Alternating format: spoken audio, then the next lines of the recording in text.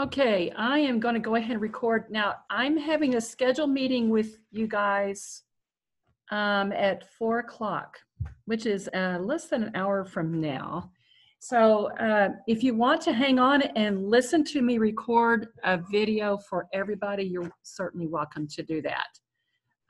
Otherwise, you guys can go ahead and exit the meeting room, and I'll see you at 4 o'clock or hear from you at 4 o'clock. Welcome everybody. Just want to let you know that I am going to successfully, if you got this later on in an email today from me, it is because I successfully made a video on Zoom and loaded it onto YouTube. Even I can do that. So that's pretty cool. We're going to be doing Zoom meetings and the meetings are, just let you know a little bit about them. They're scheduled by me. You cannot be initiating a Zoom meeting on your own or get into the waiting room and notify me and say, I'm here. Let's let those just be scheduled, the ones that I do. That way I can do that. It's the best way to do it.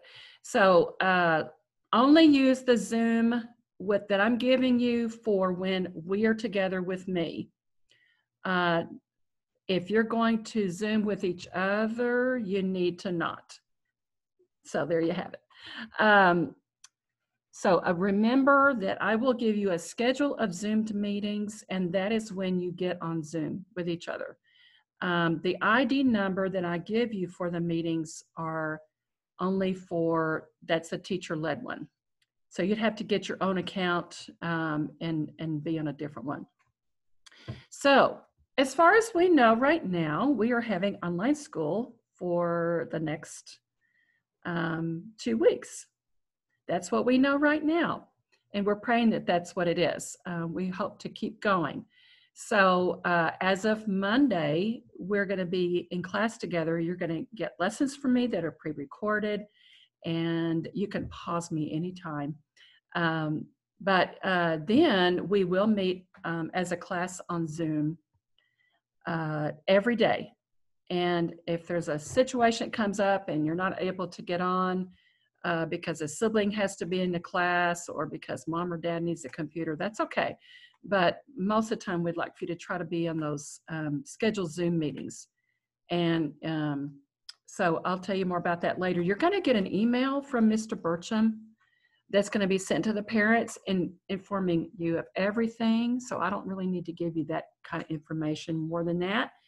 I will tell you that you're going to have your 4 classes, your 4 core classes online, as well as your Bible class. And that will be coming, more information on that. They're gone. And so anyway, there is a scripture that I was brought to my attention when we were having a Zoom meeting with my Bible class Sunday morning, and it made me think of very apropos times that we're in right now, where everything's changing every day. We hear a new announcement. It's a little unsettling sometimes.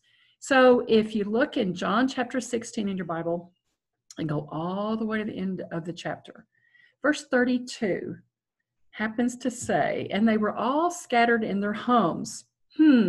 That's how we kind of are right now. Although that was referring to Jesus telling them, this is what's going to happen when I'm crucified. You're going to all scatter to your homes.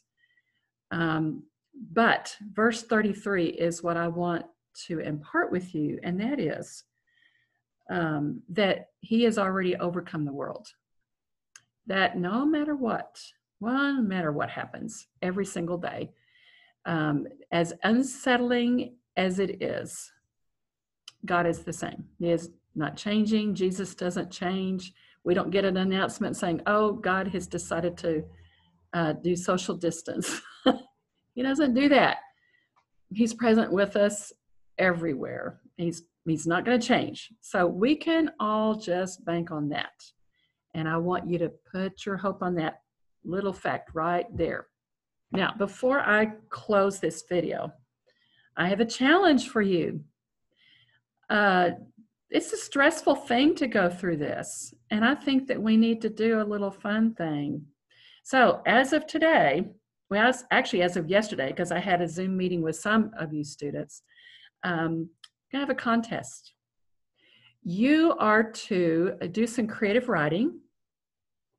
No, not a paragraph, no. Better than that.